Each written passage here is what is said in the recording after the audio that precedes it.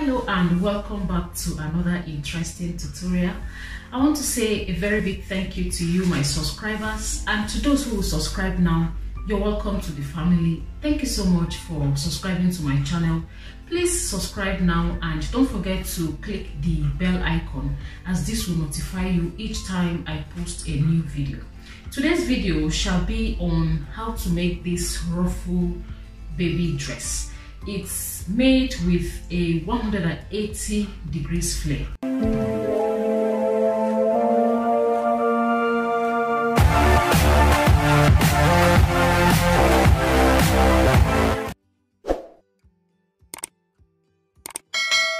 So for this tutorial, we will use our satin. So this is 1.5 meters of satin, and this is 3 meters of organza or voile fabric, and this is my sequin. I've actually made my bodice already. In my previous video, I showed you how to draft the bodice pattern for little girls, so I've used that pattern, but the only thing I modified was the neckline. So for the back neckline, I used 6 inches neck depth, and for the front I used 2.5. Then I've added long sleeves to the bodice, and here is my zipper allowance. I've pinned that in place.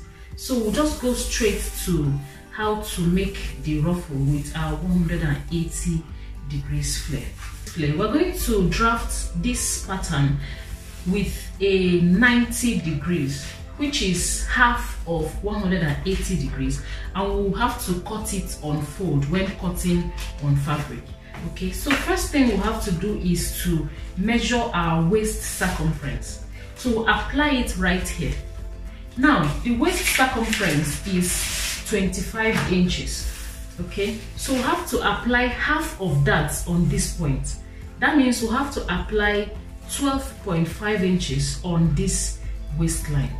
So I'll be using a radius of 7.5 inches to derive my waistline of 12.5. So I'm applying that on this edge. Remember, this is just a square cut, which is a quarter of a circle, and that's why it's 90 degrees. As you know, a full circle is 360 degrees. So I've measured out 7.5 inches all around. I'll just link up this point. So that's half of my waist circumference. Now I'll measure the length of the skirt, which is 18 inches. So the entire length of the dress is 28 inches, and the upper bodice is 10 inches. So 28 minus 10 becomes 18 inches. So that's the length of my skirt, and that's what I'm marking at this point. So I'm marking my 18 inches all around. Then I'm going to link that up. So straight away I'm going to cut this out. So this will be for my front panel. Next, I will divide 18 inches by 6, since I want it to have 7 layers. Okay, so I'm dividing it by 6. So 18 divided by 6 will be 3 inches. Now I have to mark 3 inches on the entire length of this pattern. So I'm marking 3 inches at this point, and I'm marking another 3 inches. So I'm breaking them down by 3 inches.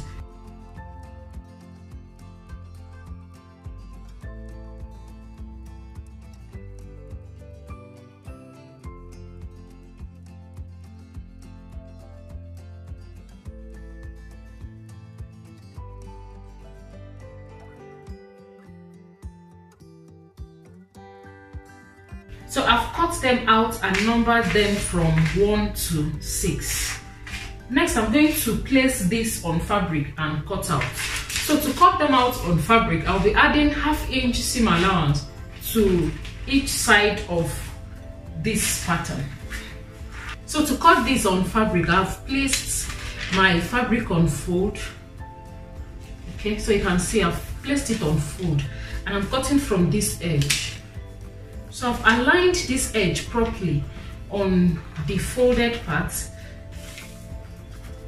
Then I've left out 1/2 inch for my seam allowance. You can make it up to 1 inch at this point. So this is going to be both the zipper allowance and your seam allowance if you're using zipper, okay? But if you're not using zipper for your project, you may not need up to 1 inch, so you may just need just 1/2 inch to close up your seam. So that's the allowance there.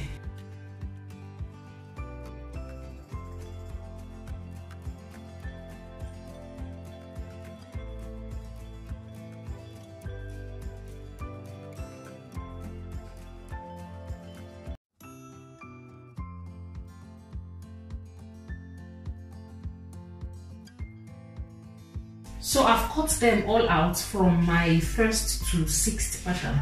So I'm just numbering them on the seam allowance so that I will not get them mixed up, okay? So that's in that order. Now I'm going to cut out the ruffle, which is with my voile fabric or organza. So for the ruffles, I'm going to cut 4 inches width.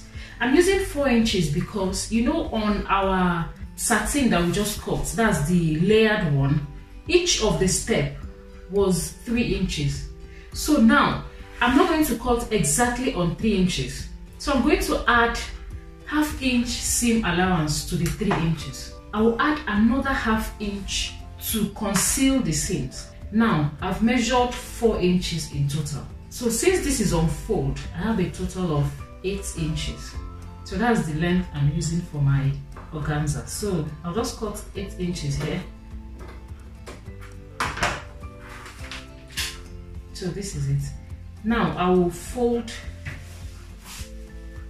severally to get so many of the 8 inches. So now I've cut out all my voile fabrics for the ruffles. So these ruffles can either be, I'll run straight stitch and do my gathers, or I'll just make some tiny pleats around it. Or alternatively, you can use your ruffle maker if you have one. Just attach it to your machine and you're good to go. So just make your straight ruffles. So quickly I'm going to join all the pieces, then make my ruffles and show you how to attach it on my flare. So I've made my ruffles and I've also sewn the flare by the side where I added my seam allowance. So now I'm going to place my ruffles between each of these flare pieces. So this is number 1, number 2, number 3, number 4, and this is 5 and 6. So let me put this aside, and beginning with number 5 and 6, we're going to pin the ruffles between the 2 pieces. So now I'm going to derive the midpoint and place it on this sewn part. Okay, this way I've gotten my midpoint. I'm going to pin this. Then I'll do the same on my number 5. So I'm going to make a notch on this point and take off my pin. So I've made a notch here just to know the midpoint. So on this part as well, I'll make a notch on the midpoint. Then I'll also make a notch on this part and take off my pin. Next, I'll align the back part to the number 5. Then I'll attach my ruffle on this point. Okay, so I'll attach my ruffle here. Then I'll align it with the down part of my number 5, like so. Then I'll pin that in place.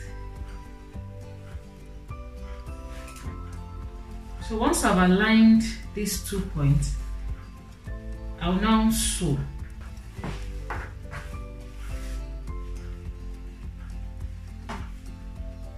So I'll align this point to the side. While sewing, just make sure the notched points align properly.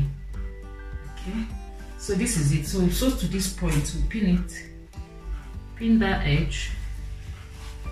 So pin our 2 notched points, that's here and here, pin them, then we'll continue. So now I'm going to sew around it, just the way I pinned it. I'm going to sew it all around and show you. So I've joined number 6 and 5, and I've also joined number 5 and 4 in the same order. So now I'll join 4 and 3.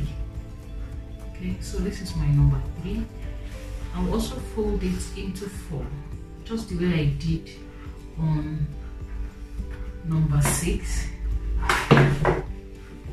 Then I'll make my notches on the 4 points.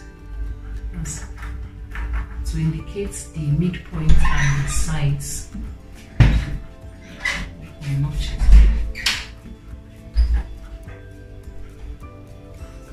And on this point and here, so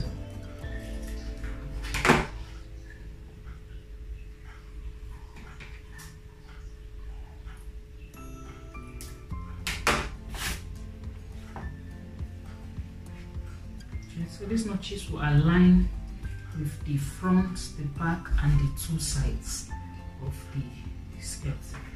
So now align this back side of my number 5. Align it to the bottom of my number 3. So I'm aligning number 4 and 3 like so. That's the bottom to the top, number 4.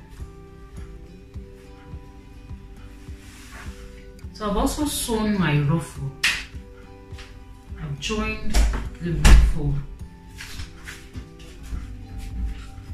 I've also joined my ruffle to the exact measurement of my number 4. So I'll just attach it here from the point where I joined.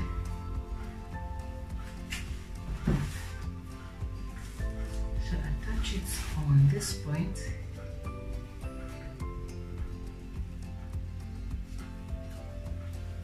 Like so.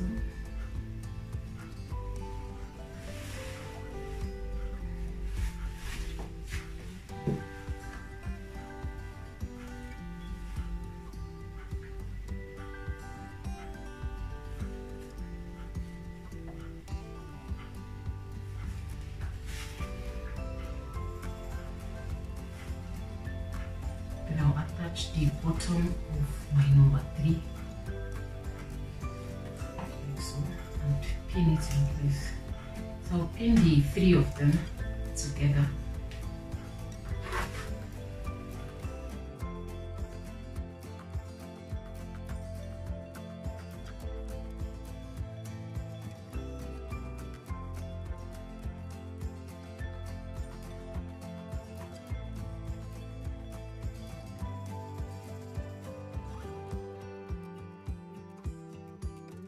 So basically what I'm doing is aligning the top of my number 4 with the bottom of number 3 while running the ruffles between the 2 of them.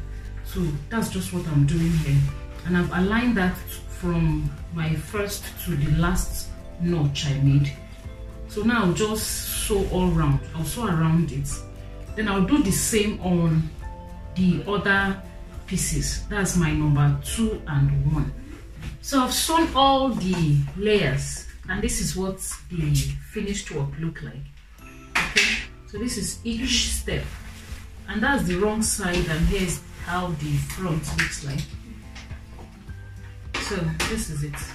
So lastly, I'm going to attach my bodice to this skirt. So to do this, I'll just align my bodice. So this is the back piece. This is the bodice. I'll just align the back from the zipper allowance I created. I'll align it to the back one at this point. So this is where I'm going to attach zipper if I need one. So So I'm going to pin these 2 points like so. Then I'll pin it round to the skirt and sew it around, then attach my zipper.